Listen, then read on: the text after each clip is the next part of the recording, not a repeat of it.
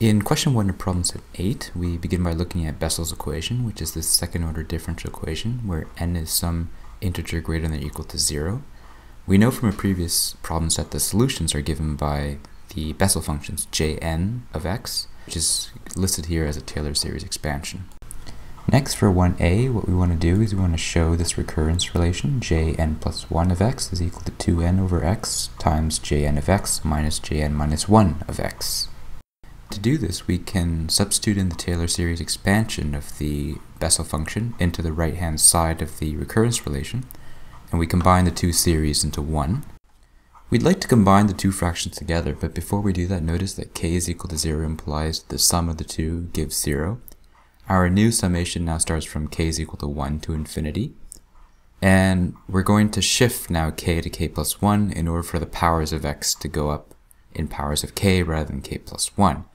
This gives the new right-hand side, which is recognized as the Bessel function of n plus 1.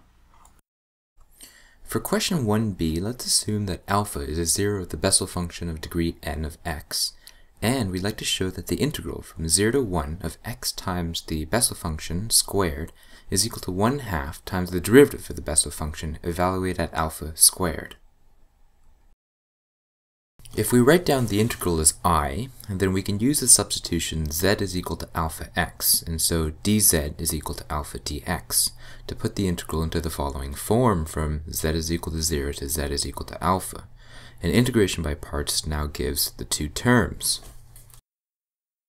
The first term is 0 because at the upper limit z is equal to alpha, the Bessel function is 0, while at the lower limit z is equal to 0. But then the question is, what do we do with the second term? For this term, we have to return back to the original differential equation. We put x is equal to z and y is equal to jn into the differential equation and isolate the z squared jn term. This is now used in the integrand to give the following result. In fact, the three terms in the integrand can be written as a single derivative, and the integral can then be shown to give two terms, a derivative of jn alpha squared, and a jn evaluated at 0 squared.